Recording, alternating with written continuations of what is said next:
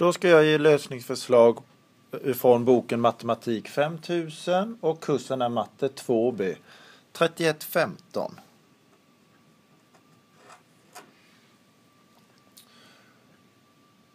Hur stor är vinkeln x där? Vi börjar med A då.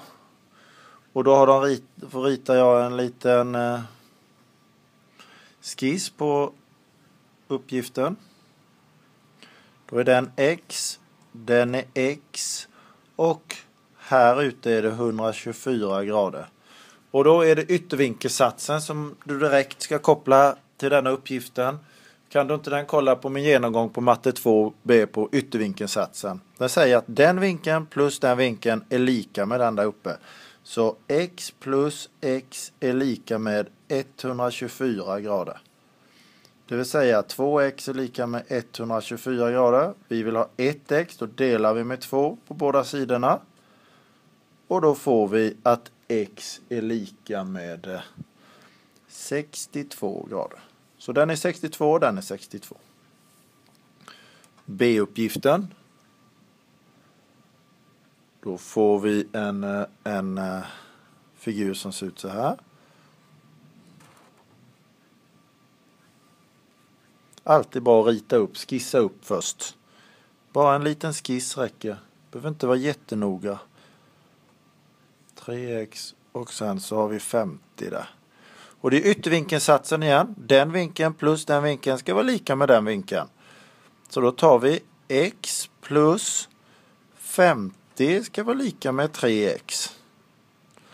Här vill vi samla xen där vi har flest x. Och det har vi på högra sidan om likhetstecknet. Så då tar vi bort det där xet och då gör vi likadant på den sidan. Och då har vi att 50 är lika med 2x. Vi vill bara 1x så vi delar med 2 på båda ställena så vi kan få bort de där tvåorna mot varandra. Och då får vi att x är lika med 25. 3116. Då får vi bestämma vinkeln V ska vi göra här. Och då ser den ut så här.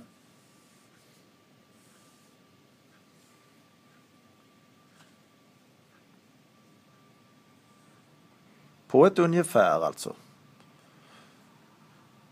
31,8 grader där. Och där har vi 24,5. Och den vinkeln är det vi ska bestämma där. Och det är återigen yttervinkelsatsen. Den vinkeln plus den vinkeln ska vara lika med den vinkeln.